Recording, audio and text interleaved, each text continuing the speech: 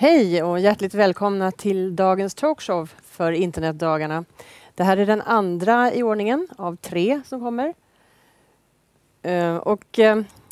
Vi håller den första delen av talkshowen på engelska på grund av att vi har en gäst som är engelskspråkig. Sen så kommer jag också passa på att tala om för er att vi kör en rabatt idag. Under talkshowen så kan ni få 1000 kronor i rabatt om ni köper en 2-dagars biljett till Internetdagarna, till vår show. Så, därmed tänkte jag börja med att hälsa mina gäster välkomna. Förlåt, först Svante, ursäkta mig, du sitter lite... Vid min sida idag så har jag Svante Nygren. Kan du säga någonting om dig själv? Ja, till vardags på Myndigheten för samhällsskydd och beredskap. Jobbar med analys där på säkerhetsområdet. Och själv då kanske jag ska komma ihåg att presentera mig. Eklund-Löwinder och jobbar på .se som kvalitets- och säkerhetschef. Så, nu är vi tillbaka. Welcome. I would like to introduce to you Joni Brennan from the Kantara Initiative and Fredrik Ljunggren from Kirei. So this first part of the talk show will be about, of course, the Kantara Initiative, but we will go deeper into electronic identification, federations, and that kind of stuff. And I would like to start to ask you, Joni, what is the Kantara Initiative? Could you tell us, please? Sure. Also, thank you for having me here today for this interview. We appreciate the opportunity. The Kantara Initiative is a nonprofit organization. It is a certifying body, both of operational interoperability and technical interoperability. So it's helping the community in that way by providing trust through certification programs. It's also an standards fostering environment, developing standards, harmonizing existing protocol policy, for potential contribution of these new protocol and existing protocol harmonizations into more traditional standards bodies like ISO or ITUT, the international bodies. So we are both a certifying body and a standards harmonization organization as well. Okay. And how would you say that the Kantara Initiative would benefit, for instance, Swedish users? So in the Kantara Initiative, we have a broad stakeholder representation, North America, Europe, Scandinavia, Asia. And what we do is we help connect all of these different communities through sharing of successes and failures so that they can learn and work to better their own systems and also provide examples. So we could help in one way by helping to connect Sweden with other entities or jurisdictions or countries to help move forward that way. We also feel that we have a lot that we could learn from Sweden, from the market, from .se as well, as a trusted brand within the Swedish market. We think that it's a good opportunity to work together to learn from the successes that you already have and are fostering in Sweden as well. Okay.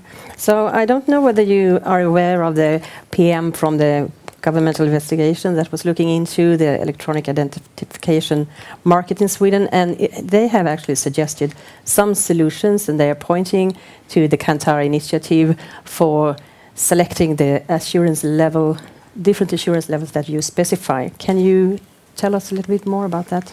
Sure. So in the identity assurance framework, there are 4 levels of assurance that are specified. These come from, they're based around and aligning with NIST Special Publication 863. So this is an early publication that kind of set the boundaries on the levels of assurance. The levels of assurance go from 1 through 4, and the 1 through 4 is 1 is a low-risk context. So maybe something like putting a comment onto a news site, something that kind of has low risk for your reputation and low risk financially and privacy-based, all the way up to a level 4, which is something that would be very high risk, a high money transaction, potentially some sort of interaction with the government. So within those levels of assurance, organizations can do their risk profile assessment and decide what kind of transactions they're actually doing, how risky those transactions are, and then apply the level of assurance that is appropriate for the types of transactions that they're trying to facilitate. Okay. So what is the largest difficulties to find a general model that will actually work internationally in the global perspective? One of the largest challenges is jurisdictional issues. So you have issues that are both internal, say to a country. For example, in the United States, we have lots of states that we have to rationalize the different state governments. In Sweden, you have different municipalities. In Canada, you have different provinces. So you have the internal jurisdictional issues to align, and then you have an international layer that you are trying to align. And what we do in Kantara is we have a baseline of criteria that can be assessed against, and what we also do and are fostering is a set of profiles, which can then be tailored specific to the different constraints. So, for example, something around Article 29, privacy for Europe, is a specific area where, when we have differences that are brought through gap analysis, can be addressed through profiling specifically. Okay. So, Fredrik, you were a part of this investigation, and how much impression did you take from the Kantara Initiative in this work? I think we read the identity assurance framework really closely, and we had to do some adoptions. It was still in a draft, version 2 draft, to actually fit the kind of view we have on identities here in Sweden, which differs largely between European countries and between Europe and the United States as well. So for this reason, we had to kind of boil it down, but we recognize that as the most prominent effort to actually do a harmonization of assurance levels. So we wanted it to be compatible, but something that everyone that was used to reading the Swedish kind of assurance level, which we have today for the e-authentication, that they would harmonize in a way. So it's more of a translation. Cultural differences makes it that there have to be an adoption. Okay, so if we should mention that we have been actually struggling with PKI in Sweden and in several different countries, I know, for like 15 years maybe, without getting so much further, even though we have come some way in Sweden. What would you say is the biggest difference with this model compared to the traditional PKI model? Yeah, so this is the level of above. It doesn't really disqualify PKI from the map. It's something that it's an abstraction layer on top of something, but it doesn't either require one PKI. It can be many one, and each identity provider can have their own PKI if that is something you want. But you can also fit other models into this, like we used to the kind of tokens we have for logging onto our banks. Those could be used directly instead of using certificates, and so it's kind of something that abstracts the mechanism for authentication. Okay. Yeah. So what is the hope for the future? How fast do you think that this development will go, both of you? Well, the hope for the future is that we can, through pilot projects, some of which are already occurring through certifications, we've already had some certifications to this kind of trust framework model, which is the identity assurance framework is part of. We've had some low level of assurance come through. That is a lower bar with the self-assertion of what kind of criteria are being met. We've got larger organizations coming through now that it takes them a bit longer because they have a higher risk profile and they have more to do to meet those bars. So I think that we're absolutely moving in the right direction. We've got a strong core to work from, and we're working to foster different pilots to show the value of those services and the savings that can be accomplished through trust and through certified trust. And from the end user point of view, what is the benefit with being part of a federation? I think that the benefit is that you will not have to have several different methods of authenticating yourself. You don't have to have hundreds of accounts or passwords or whatever it is. You could, in the end, in the long term, actually use some kind of universal electronic identity to access all your kind of services which you need from day to day. And that's kind of the big benefit, I think, for the user.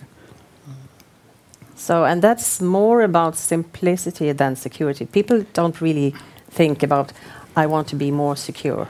Well, one part of it is that this can be used with like username and password as well.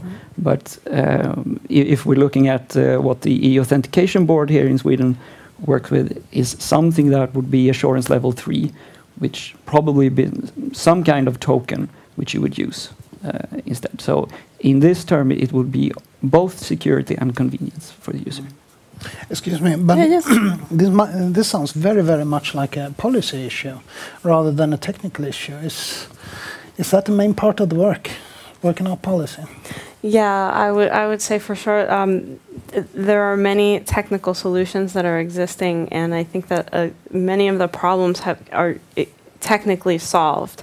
There are protocol and ways to solve these problems that apply differently and work differently. There are good solutions for each kind of context, and that solution may be different based on the context, but those solutions are there. And so what we're doing now is kind of bridging the policy with the technology. And by creating that bridge, that's where we can achieve that level of trust, and that helps the user, because what you want to do is provide the user with that security, but not make it such that it's going to be too difficult for them to understand or too difficult for them to even participate in the system. So you want to ease of use is a very important issue. And through the bridging of the policies with the technology, then that's where we're working to kind of put all of these pieces together, because we feel that we've come a very long way with the pieces, and now it's just about putting them together to make them work. Let me ask a dumb question here then. Who will be at the top? I mean, if we remember the 90s and the SSL certificates, etc., we let everyone be at the top, and we ended up with like 600, 650 certificate authorities. Could you explain the system in a framework in a few words? Yeah, I think that there's a balance that needs to be reconciled. I think at the end, the user needs to have choices. If we look at it from the user level, the user needs to have choices of identity providers that they can trust, and identity providers they can trust based on the context. But the goal is not to continually recreate and reinvent systems so many that you are not able to achieve interoperability. So somewhere in between, where you have the user has choice, organizations can choose which solutions to deploy, but that you don't have so many that you can still achieve that interoperability. And as long as the different amount of choices and the different organizations that you're working with are working to a certain level of standardization through certification, through operational certification, meaning, is this an organization that I can trust? Can I trust that they're not going to close up shop and disappear tomorrow? And through technical standards and deployment profiles, it's through interoperability that key is really solved. So it's more like interoperability in your works. Yeah. I would like to turn over to Fredrik, and because this is only one part of the puzzle, solving the security matters we have in the internet today. And now when we have possibilities to identify the person, the individual, we still have to be able to identify email, servers, whatever on the internet. And I know there is some progress going on even there. Yes, it is. And I think that's an important thing to realize, that user authentication is one problem, and secure email or web server authentication is a completely different problem, which requires different technology. And for this reason, since the advent of DNSSEC, and that we actually have something which is global and universal, where we can which we can use for key distribution, we could actually use DNSSEC for securing both email and web transactions. And so within the IETF, we're currently engaged in writing up a standard which is called DANE, which specifies how public key distribution within DNSSEC would work. So and that would solve the problem which we see today, where we have this 650 certification authorities which definitely not everyone can be trusted. We have seen examples of that. And Dane brings multiple mechanisms into work for actually securing this. And the most basic part of it is that a domain holder will be able to specify which certification authority they have hired to actually certify themselves. So they can kind of cut out all the other parts of those 650 certification authorities. And the next thing is that a domain holder could itself just be identified through its domain name. And that's something that we think will drastically change the number of websites which are secure today. And finally, you as a user would also be able to publish your public key into the DNS and receive encrypted email. And if you turn that mechanism around, you can send signed email as well. So DNS security is really a strategic technology here in the development of internet. Yeah, I would say that. And I think that we haven't seen the potential of DNSSEC yet. No. And when we have that kind of this global catalog, which we have dreamed of for decades now, we can actually start putting in security mechanisms there. And as a matter of fact, we have been doing that for a while, like SSH. We have. Not everyone, though, but some of us have. Yeah, it's possible to do it. Yeah. And we are very proud at .se since we signed our zone 2005. We actually talked about having DNS as a container for other security attributes. So I think it's just great. Excellent. Yep. Okay.